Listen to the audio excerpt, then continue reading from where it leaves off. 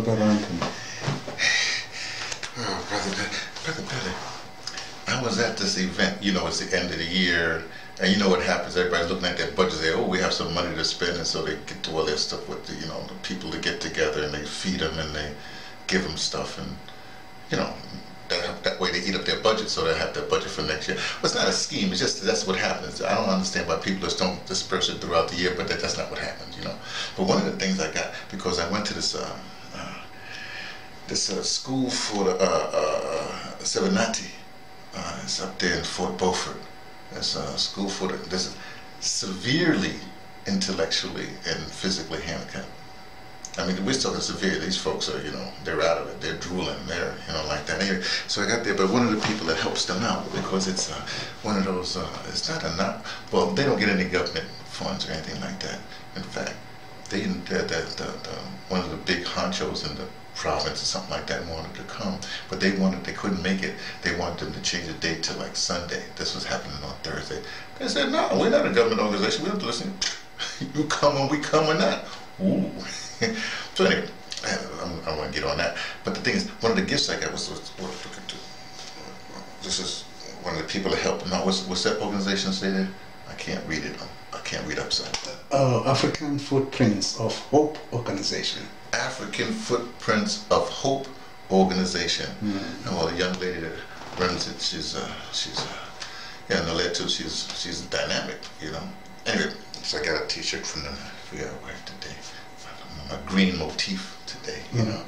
But it's interesting because when I say severely, I mean this is severe.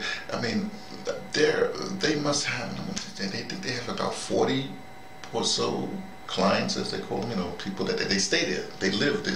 They took a village and they took several houses in the village and sort of, you know, this one area.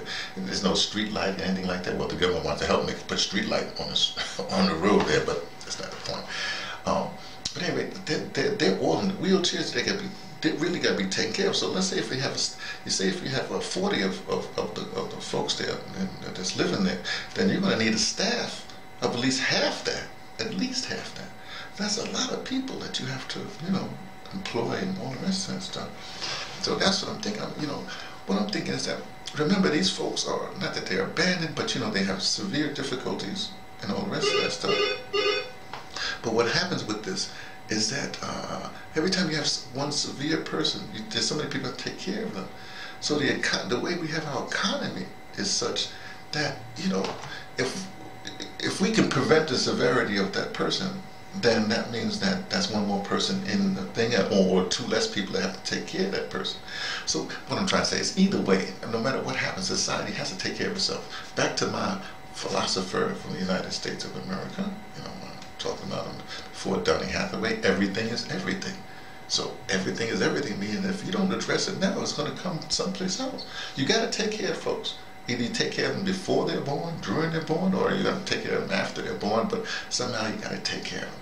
So what I'm trying to say is, one of these ranting dispatches I'm doing, is that either way society is going to pay for it. So we have to figure out a better way than to wait for a severity to come. We got to figure out a better way to address societal situations. And I'm not just talking about severely whatevers. Well, just because severity and everything. Severe, what they call it, another big income wage gap or whatever it is. Rich people keep on trying to get richer, and they don't even know why they're trying to get richer. Take it away, taking the wealth away from, when I say take, they're really actively taking the wealth away from poor folks. Now, why don't you just give wealth back? That way you won't have all, you see how that goes? But somehow when you get to some sort of level, you lose your mind. You're no longer a footprint. You think you don't make footprints. You think you can walk on water and walk on air and traverse the universe, you know, without any help from anybody else, even though you it's what it is. Anyway, this has been one of those dispatches from the ArtsDirector emeritus. That would be me, T, from the Pattersons, taking the train to Tibet, letting you know what I only suspect.